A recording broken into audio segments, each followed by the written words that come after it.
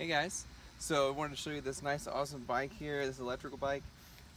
This is the first one I've had since I've been here in Missouri, and it's pretty much just kind of changed my life on how I go about my day-to-day life. I've ridden it over 300 miles now so far, and I honestly just can't wait to get out here every day as long as I can to just ride around. It makes it really easy for going up hills and things, and for different terrains and whatnot. Up here, you kind of just do a long press here, turn it on, and then you can use these to shift up to get the power to go like up to 2, 3, 4, and 5, and then back down all the way down to 1 there if you want.